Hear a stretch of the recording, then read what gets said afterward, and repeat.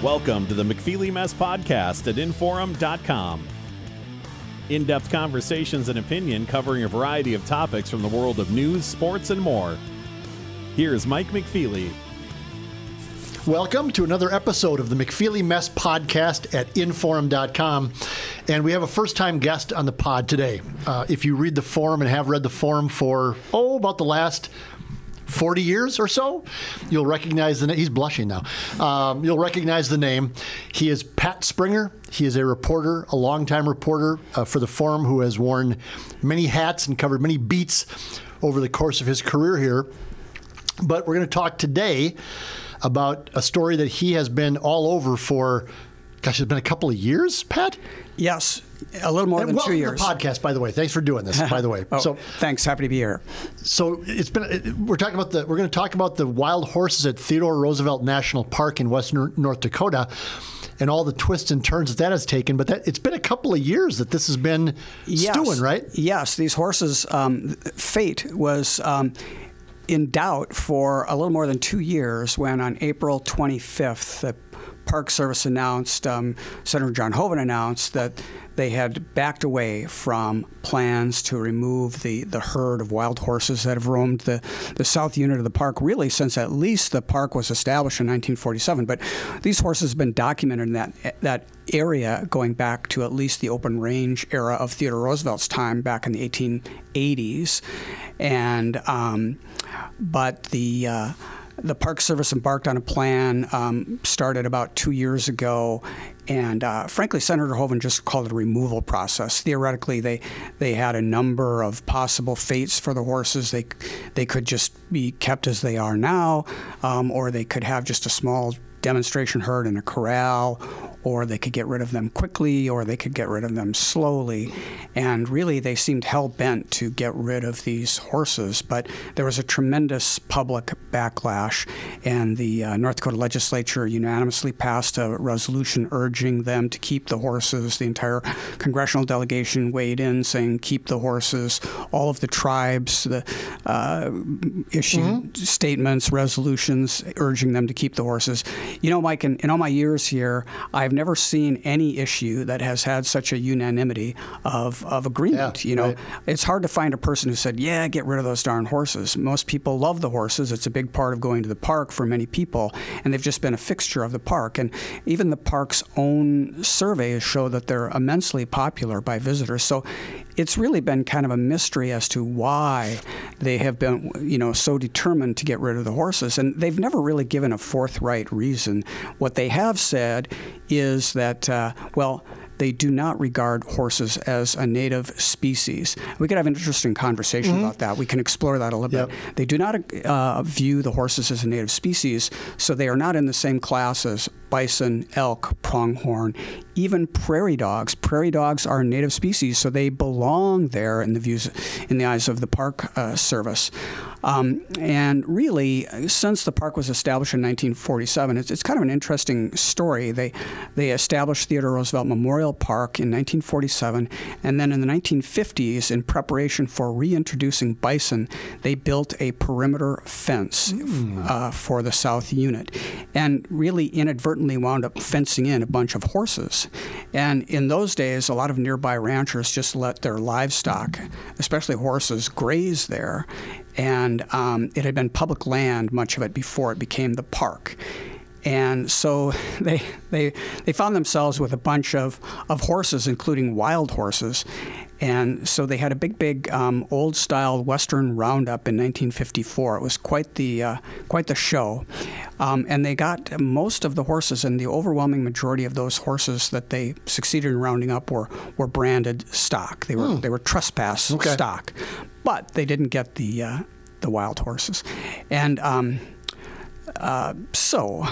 it's been a long story, but really, so from 1947 until around 1970, the official policy of the park was, we don't think these horses belong, we want to get rid of them. And then a superintendent came along in 1970. I think maybe he was reading that Theodore Roosevelt himself had remarked about commonly seeing wild horses in the area. Well, and that's where I want to go. Just let me interrupt you there. So I think it's important to point out that it's believed that the wild horses that are now in Theodore Roosevelt National Park descend from a time when, Theodore Roosevelt himself was in that area, and possibly before that. I know that some of the Native American tribes in North Dakota have said that they believe that some of the horses might be descendants of Sitting Bull's horses. I believe I read in one of your stories as well. Yes. And so when we talk about the National Park Service treating horses as what I would call invasive species, which is a sort of a trigger word for bad things now, an invasive species, yeah, maybe long term, but these horses are not. They just didn't show up in the park 5 years ago. They've been there for more than 100 years, and long before it was ever Theodore Roosevelt National Park. Exactly. They're hardly newcomers. Yes, I think many people view these horses as living history, and really, I think you can trace back the lineage to basically two strains. Indian ponies and ranch stock that got loose. And, I've read that back during the deadly smallpox epidemics of the 1700s, 1800s, it killed off many of the Mandan, Hidatsa, and Arikara, and they had been major horse traders. The Hidatsas, we know about their Knife River villages, and they were quite the trade hub. And among the things that you traded there were horses. But anyway, people got very, very sick. Many people died, and the horse, lots of horses got loose during that time. So, gosh, these horses could go back to at least that time. We just don't know. But wild horses have been running around North Dakota for a long time. And then, of course, you have ranch stock, and they would get loose sometimes. This was the open range. You did not have fences. And, there's a great story about Theodore Roosevelt. Some of your listeners might know this story, that he was in what was once called Mingusville, Montana, which is now Webo, Montana. What a great name, by the way, Mingusville. It is Mingusville, yeah. Yeah, they didn't. Anyway, he went into a bar, and he wound up being confronted by a bully, and Roosevelt actually punched this bully and knocked him out.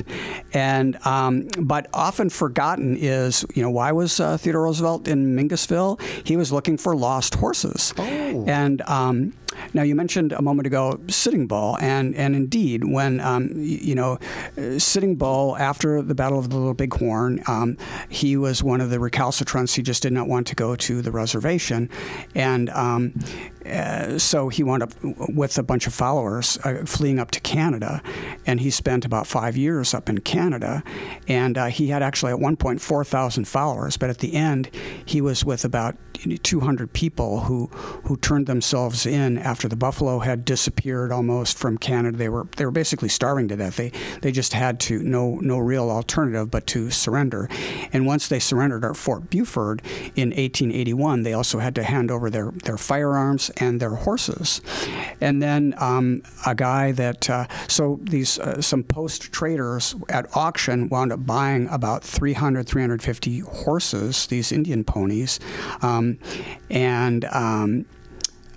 the Marquis de Moraes wound up buying many of these horses, and he had been a French cavalry officer, and he was quite a horse fancier himself, and he planned on having a big horse ranch. Well, that never panned out. Of course, after his stagecoach line and his slaughterhouse went belly up, he left the Badlands, and another wealthy guy named Arthur Clark Heidekoper wound up buying these horses, and he wound up having a huge horse ranch in the southern Badlands, and he bred them with European breeds. He called it the American horse, and this was kind of the precursor of what is today called the Nakota horse, which is a horse that originated in the park.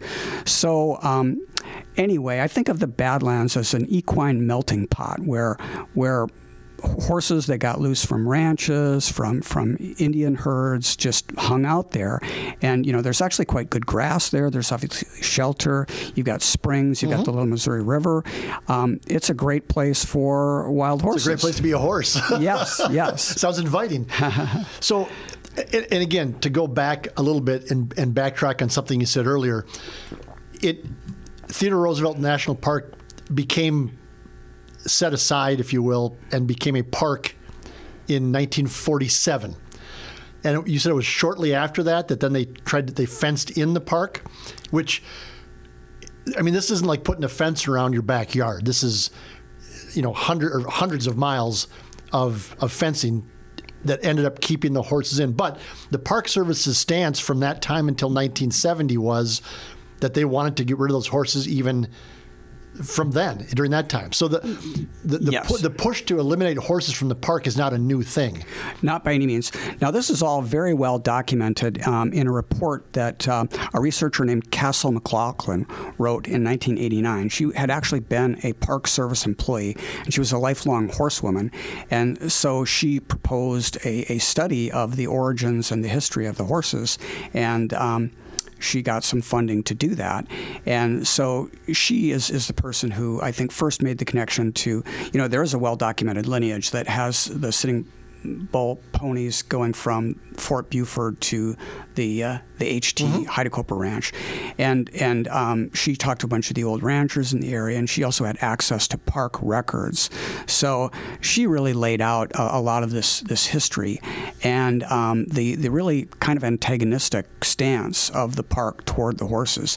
Even at a time, ironically enough, that when the park was first established in 1947, it was again called the Theodore Roosevelt Memorial Park, and its mission was to memorialize Theodore Roosevelt and the open range ranching era. And his time in North Dakota. Of yes, course. Theodore Roosevelt, who was the president at one time later in his life, spent an important part of his life in western North Dakota, which he later referred to as, I could have never been president were it not for my time I spent in North Dakota. Yes. A speech he made in Fargo in 1910, by the way. Oh, nice. Anyway, yes. And, of course, horses were integral to ranching. You couldn't raise cattle without horses. And yeah, that was kind of ironic. And again, the superintendent came along in 1970 and changed that. And they decided as of 1970 to keep a what they called a demonstration herd to depict the open range era. And so really ever since they've yes, kind of grudgingly allowed for these horses to allow. Yeah, and we don't like it necessarily, and maybe it shouldn't be this way, but we're going to find a way to compromise and make it work. I think it's important to note here that the Park Service. I guess there are about 1,000 wild horses in maybe half a dozen federal parks around the country. The largest by far is this herd of about 200 horses as of recently. And but they've never had a horse specialist at the park. They don't have anybody, frankly, who knows anything about horses, who knows about the importance of maintaining band structure, who's concerned about maintaining a genetically healthy, viable herd. Because inbreeding, it's a captive population. Inbreeding has long been a concern there, and the Park Service in 1978 invited a range specialist from the Bureau of Land Management, which manages these western federal herds, and he came in and he said that this is excellent horse range, horse pasture. You could have a lot of horses here, and yet in an environmental assessment that was done in 1978, which, believe it or not, half a century later, it's referred to as the management document for the horse herd. And this environmental assessment in 1978 set a goal of maintaining a herd of from 35 to 60 horses. Now, it never ever explained why 35 or 60 horses. It provided no justification for that. It was a number that was pulled out of the air, apparently. It seems to have been pulled out of the air, and yet that is, the park superintendent, Angie Richmond, has said that, if we wind up keeping the horses, we would revert back to the 1978 plan. Now, again, not a management plan, an environmental assessment, and as part of which they had invited a BLM range specialist, and that's attached to the report. And it's just all about what a great range this is, and the horses aren't really doing any more damage than any other grazing animal. They're fine. So And then another guy came along in the 1990s, and he was consulting with an equine geneticist, Gus Cothran, and he decided that, we should have at least 140 horses out there to maintain a genetically healthy herd. And frankly, I don't know that it's been written down, but that's kind of the way they've managed them ever since. Now, we all understand that they cannot have a runaway population, that they have to thin their herd, and they've done this over time. Back in the old days, they would do this with riders and helicopter roundups, and they had some problems. It was traumatic for the horses. You would have horses die, either running themselves to exhaustion trying to escape these helicopters, or then when they would be held in livestock pens in Dickinson, they would be desperate to escape and sometimes injure themselves. And I think and I've written about all of this stuff, and Castle McLaughlin again documented all of this stuff, and she's the one who first wrote about this, and we owe her a debt because she captured a lot of this.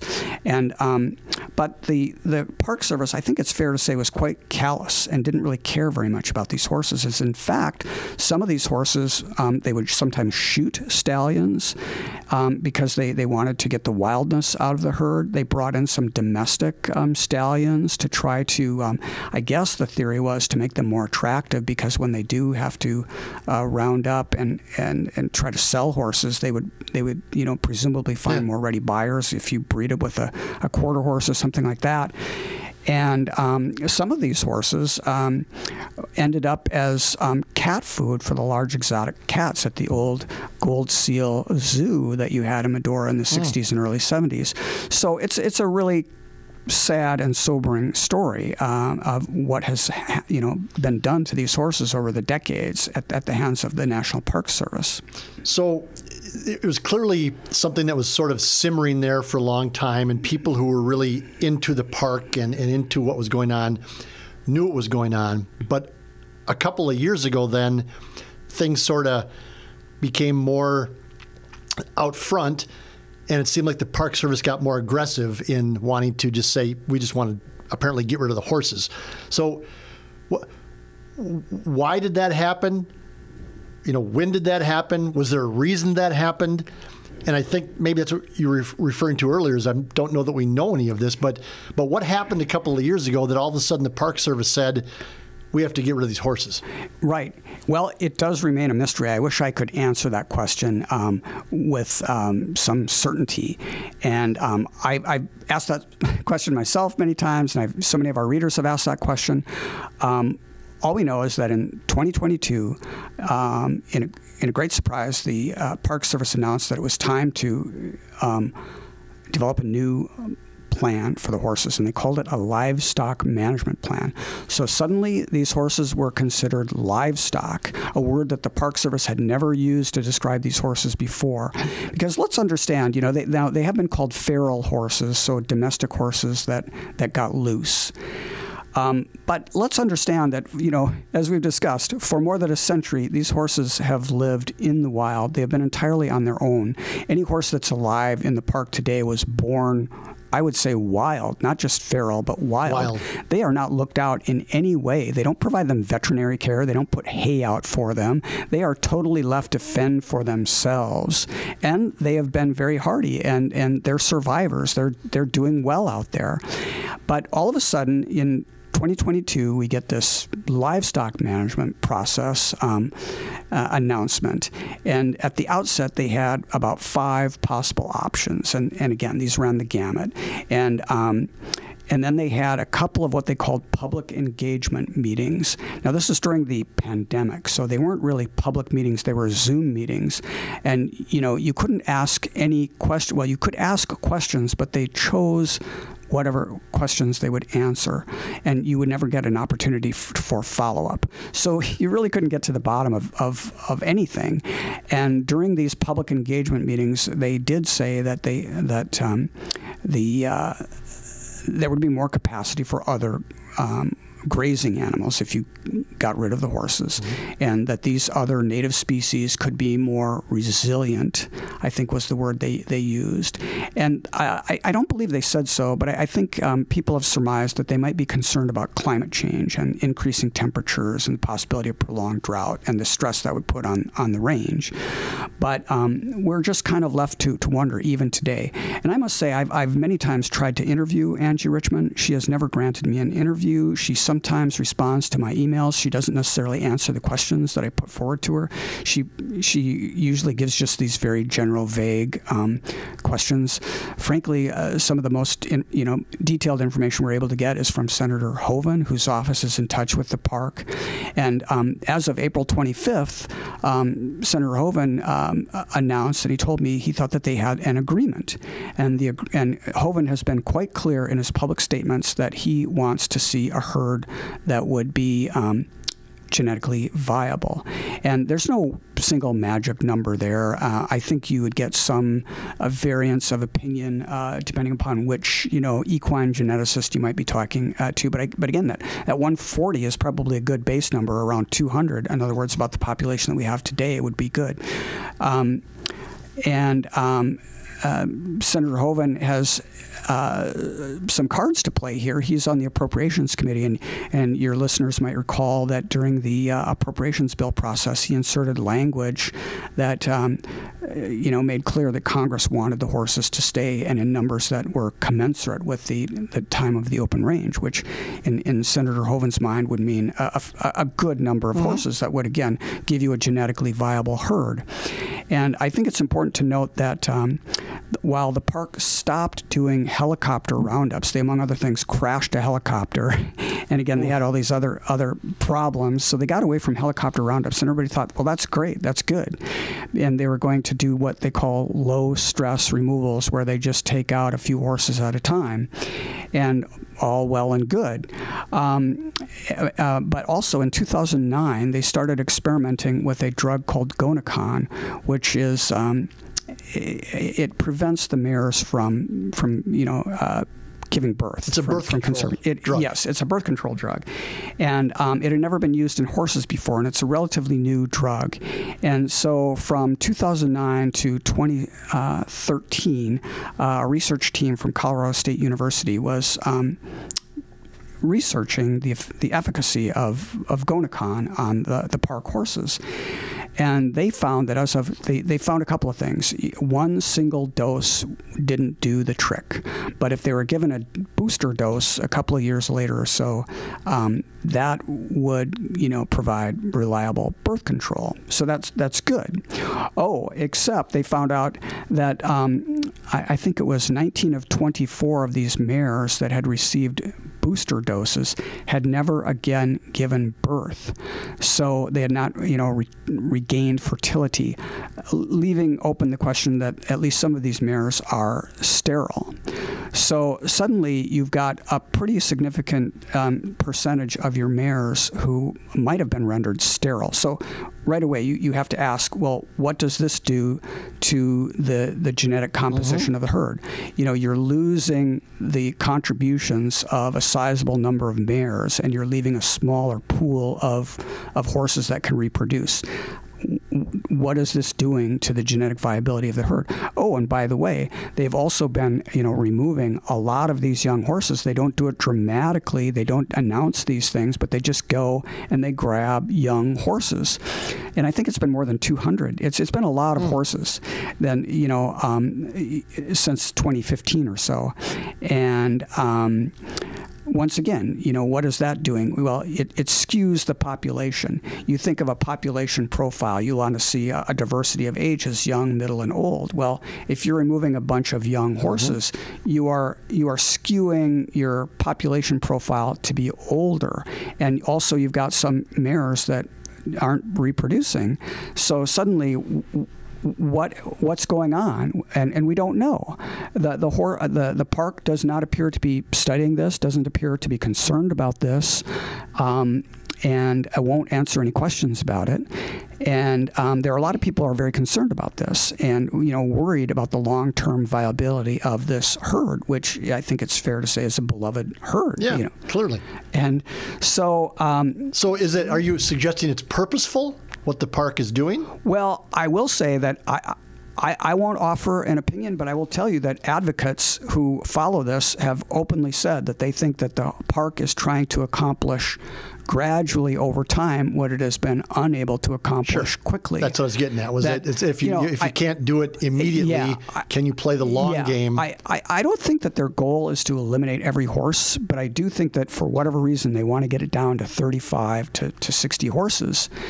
And I'm often reminded of a conversation I had 5-6 years ago or so with Blake McCann, who's the Chief Resource Officer, so in charge of natural resources, including flora and fauna, the horses included. And I was at the time doing a story about how popular these horses were and how they have, something like 1 million followers on their fan pages on Facebook. Wow. They're just a phenom. The people who follow these horses, they've all been named, and there are about 15 or so bands headed by a dominant stallion, and so all these horses are not in one big pack. That's right. They have separate. It's like any other bands, society where you have a leader of the pack, so to speak, but it's maybe a band of 15 or a dozen horses or 20 horses or whatever. Okay. And so I was sitting down with Blake McCann in his office, and we started talking about bison after we'd been talking about the horses. And he said to me, we could have more bison if we didn't have so many horses. And so that has stuck in my mind ever since. Sure. These horses can be seen as competition for other species like bison. And the Department of the Interior has a big push to try to increase bison numbers. And I can understand that. And, everybody likes buffalo, loves too. The bison. Yes. Fascinating animals. But, unbelievable animals. Exactly. And, the national mammal. Yes. And, Senator Hoeven, who's been a big supporter of the horses, is also a fan of bison and was one of the sponsors to make the bison the national mammal. By the way, actually, that brings up an interesting point. Again, the park has said that they do not view the horses as native. And it's kind of a funny story, though. So everybody agrees that horses originated in North America, and they evolved from much smaller precursor species. But the horse originated in North America and then migrated probably over the Bering, land bridge into Eurasia. And ironically enough, the horses do appear to have died off. Well, first it was thought that they went extinct in North America based on the fossil record around 10,000 years ago, roughly the end of the last ice age. But a funny thing has happened in the years since. They keep finding newer bones, and right now the gap is something like 4,000, 5,000 years. And so, yes, as best as we know, it sure appears, and I think the scientific consensus is that we were missing horses for about 4,000 or 5,000 years. But here's the funny thing. We all consider the bison, our national mammal, to be a native species. Well, except that animal originated in Asia, and it migrated over the Bering Land Bridge something like 200,000 or 300,000 years ago. So wait a second, is that really a native species? We could have it, It all depends how far back in time you want to go. Yeah, well, and it gets kind of ridiculous because, we've obviously altered, the park does its best job to preserve things, but once, and humans have been on that landscape for, tens of thousands of years, altering it in some way, sometimes using fire as a tool. So it's kind of ridiculous. And this idea that a horse, which is also integral to the American West and a symbol of the American West. And I think that's a big part of it. And I'm not a horse person myself. In fact, for some reason, I'm afraid of horses. But when you talk about a wild horse and the western part of the United States and the Badlands, that is that is so American. Right? I mean, yes. that is such a symbol. Even for a guy like me who's not into horses, I can see that and go, "Oh my God!" Yes. I mean, that's just. I agree. The freedom, the wildness, the independence, it all yes. just plays into our. They can't be captured. Yeah. Tough to capture. Yes. That they don't want to be captured. Right. It plays into. Our romantic ideas. Our imagination as Americans of how we view ourselves in some ways. Very, very much so. And it's a romantic view of the West, right? Absolutely. I mean, these horses have been called the spirit of the Badlands. Yes. And again, they are seen by many as living history, and their ancestry goes back to both ranch stock and Indian ponies. And so they really embody the history of the American West. They're not just symbols, although they are indeed potent symbols, but they are also vestiges, and they were so important to both American Indian and early American settler populations. I mean, the West wouldn't have been tamed without the horse. People couldn't have lived without horses very, very well. Let's touch a little bit on the public reaction to what the Park Service wanted to do, because you said earlier that you've, in all your years of covering stories and being a journalist, that you've never seen anything have such unanimity as people wanting to keep the horses in Theodore Roosevelt National Park. I don't know if we have numbers, like the public comments. Yeah. In one of your stories referred to an unbelievable one-sidedness when it came to people that wanted to keep the horses, as opposed to, like, there were 4 responses of people who wanted to get rid of the horses. Yeah, some crazy thing. It was. I forget the specific numbers now, but it was just very overwhelming and lopsided. And again, the park has done its own visitor surveys, and actually they were caught fudging something here. They gave a figure of support for the horses that was just those who very strongly supported, but when you just take all the categories of do you support, do you want horses to be in the park, it was just overwhelmingly in favor. I think something in the neighborhood of 90% or more, and yet they tried to pass that off as a significantly smaller number, but somebody found the source document and called them out on it, and we wrote about that too. What is the deal with the Park Service and the horses? I mean, what? Yeah, that's the central question, isn't it? Right. I mean, we don't have, they've never come out and said, we just don't like the horses because. But one imagines that they're an expense and they require some effort. You have to somehow control their population, and I think that maybe they're so high profile. It was actually the predecessor superintendent, a woman named Wendy Ross, who left more than a couple of years ago. And during her time, they stopped really talking about the horses, and instead they would just post responses on a frequently asked questions page, and that is the practice today. And that list sort of evolves. Old questions drop off, and you just have to check it periodically to see, okay, is there anything new about the horses?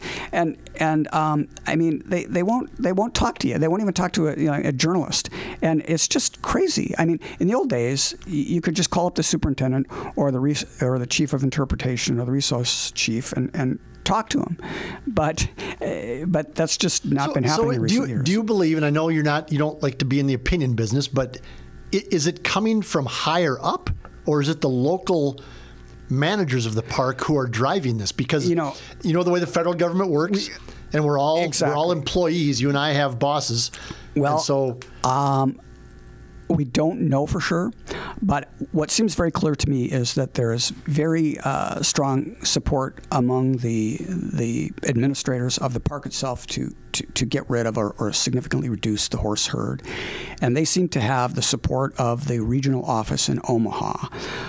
But it does appear, and I heard from a couple of sources, Hoeven himself has said publicly that, before the announcement was made that we're going to keep the horses, that there were people in Washington, that it was not a monolithic view. I think that was the word he used, that there were certainly within the National Park Service influential people who wanted to keep the horses. And I actually believe that it was probably the higher-ups in Washington who who, when Hoeven was sending strong signals that, this could affect your budget. And if you want to remove these horses, fine, but Congress is not going to appropriate the money to do it. And keep in mind that Hoeven has, as a member of the Appropriations Committee, he has been quite a friend of the park. He has gotten, your listeners might recall that several years ago there was just a massive slumping on the Loop Road in the South Unit, and it's been closed ever since. So there's a couple of miles or something that have been off limits, and they're rebuilding it. And it's a major rebuilding job. It's not just a resurfacing job. They had to, cut deeper into the hill and shore up the base, and they're making some improvements, and I think that's going to be ready next year. It will certainly be ready before the Theodore Roosevelt Presidential Library opens in 2026. But Hoeven has been a champion for getting that park what it needs. So he's the kind of guy you want to alienate. I think that there were some sober minds within the Park Service who said, well, let's not antagonize, a U.S. senator who can do us a lot of favors. So we kind of strayed from the original question I asked, but the public pushback was so great in favor of keeping the horses. Did that factor into some of the decisions that were made then to keep the horses at the park? Because you like to think so. I mean, I do believe obviously so. It comes down to a powerful senator, the senior senator from North Dakota, saying, using his leverage and his power, frankly, to make sure this happens. But without public input and without public resistance, I think there's no question. I think there's absolutely no question that the massive public support to keep the horses and the massive public outcry against removing the horses in the end helped to save the horses. Politicians. They can read numbers pretty well. That's right. They know where public opinion is, yes. And this one wasn't tough. Wasn't even close. Right. So Governor Burgum, because it's been a federal issue, really Hoeven has taken the lead. But, you might recall that Governor Burgum said, hey, if there's anything the state can do with resources or expertise, we want to help you out. That was a politician reading the numbers and understanding. But Hoeven had the levers of power and made it happen. And I believe that, look, there's a lot of cooperation that goes on between the state and the local governments and the park. This presidential library, which is going to only be good for the park. It's going to bring in, massive numbers, at least in the early years, of new visitors, and they will go to the park. And so they're going to have to beef up the infrastructure, the transportation, and otherwise to accommodate more people. And the state is going to be there helping to pay for these improvements. And, I think there's been some talk of maybe a partnership of rebuilding a painted canyon visitor center. And so the state and the Park Service can really work together on a lot of things, and they really shouldn't be at loggerheads. And we have equine programs at both North Dakota State University and Dixon State University, horse experts, who know about horse genetics and how to take care of horses, which, again, honestly, nobody at that park knows anything about horses. I'm sorry. They know a wildlife biologist, but nobody really knows much about horses. And that's a shame because they've got 200 horses and they're a huge draw for the park. I mean, I don't understand why the park doesn't just look at the horses the way everybody else does as just a huge asset. As an asset. Yeah, they're a huge draw. There are some people who go specifically to see the horses. Are they easy to see? I've only been to Theodore Roosevelt National Park a couple of times. Sometimes they are, sometimes they're not. They're kind of fickle. They roam.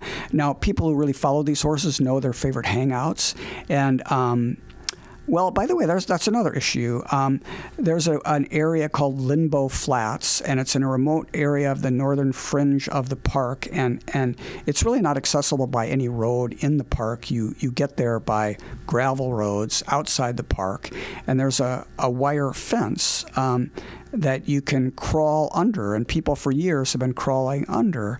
And but lo and behold, the park just passed a new regulation in something called its compendium, and now it's illegal to go under or over a fence. Oh.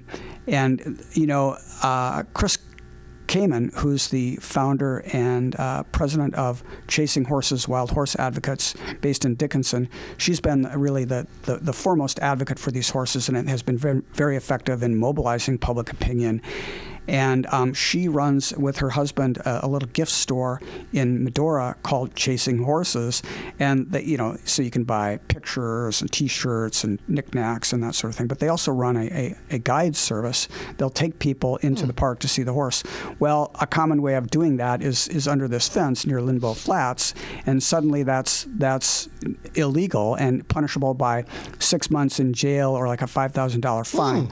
Oh, except they do grant certain exceptions to some groups. There's another group called North Dakota Badlands Horse, which years ago has been working with the park and helping to place removed horses to find them homes and the like. But they've got a key to a gate and can get in there anytime they want. So that's a bit of a it's not well known by visitors, but there are some people who, don't have the ability to hike 3, 4, 5 miles in rugged terrain, but could, slide under a fence and walk a couple hundred yards and get closer to the horses. So that's another battle that's brewing, and Chris Kamen believes that this is an act of retribution, that they're going after her because she's been a thorn in their side. Sure. So is this it? Is it so? The announcement was April 25th that Senator Hoeven said we've reached, an understanding or whatever, however you want to phrase it. Is it over and done with? Are we going to stop hearing about the horses? I would say that the advocates would certainly say it is not over, and that while you've got these things going on, this widespread use of Gonacon and possibly sterilizing mares, and removing young horses without any regard to what you're doing to the band structures and the demographics of the herd, that you can't really feel confident that these horses are have an assured future. Okay. So I think the discussions will go on, and people will continue to keep a close eye on the horses. But the good news is that it is now policy that the horses should stay. This is a passion of yours, is it not? I've noticed with some of the articles you've written for the forum, and you can read them all at inforum.com. Just search Patrick Springer Inforum in your Google machine. But there's some of the photos of the horses that we've used have been taken by you, and you clearly know this subject inside out and sideways and every other way. So this is besides being a professional journalist and covering the story, this is something that matters to you. This is an important thing. It does. I'm a history buff, and I see these horses as living history. They're also very beautiful animals. I happen to be very interested in buffalo as well, and I'm always happy to see buffalo. But I must say it's just not the same. People don't have names for buffalo in the park, and they don't have fan clubs. And it's just exciting to see the horses. I think my first visit in that park, I knew there were buffalo, but I didn't know that I could see wild horses. And I'm driving along the loop road in the South Union, and all of a sudden, wait a second, is that a horse up there on the hill?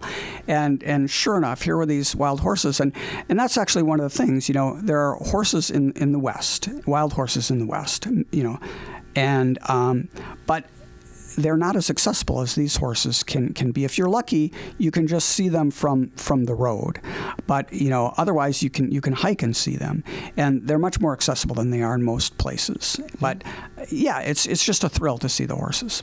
Thank you, sir. That was fascinating. I have read your stuff, of course, but talking with you about it is incredible. I mean, it's an incredible history in the park. Well, thanks. Thanks for inviting me. Yep, you bet. Patrick Springer, longtime reporter for the Forum of Fargo-Moorhead and inforum.com.